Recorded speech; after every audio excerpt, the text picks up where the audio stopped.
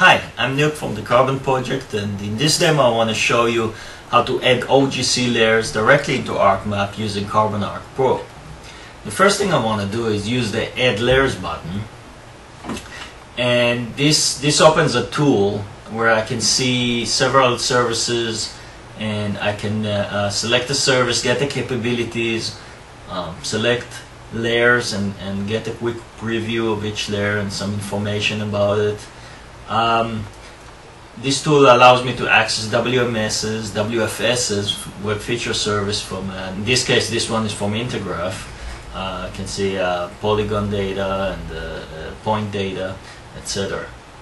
I can access web coverage services, but in this case let's access a web map service from Digital Globe.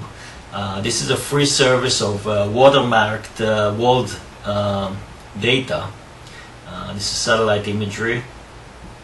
I can zoom in. Let's zoom in into Canada, and as you can see, the layer is fully dynamic. Every time we zoom in, there's a quick update from the server, and the map will sharpen.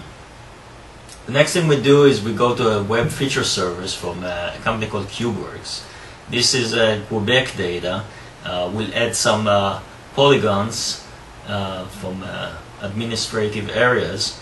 We'll add roads data, which is line data, and we'll add place names, which is point data.